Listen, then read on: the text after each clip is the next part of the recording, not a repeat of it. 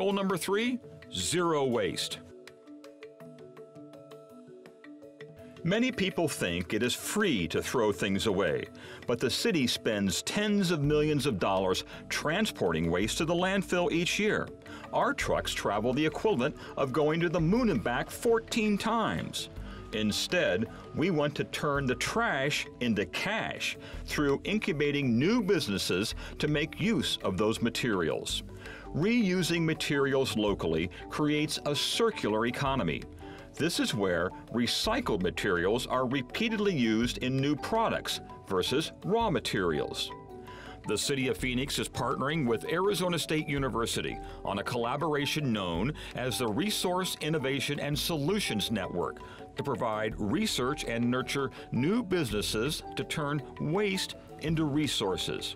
The city is working with a company that is converting palm fronds from waste into livestock feed.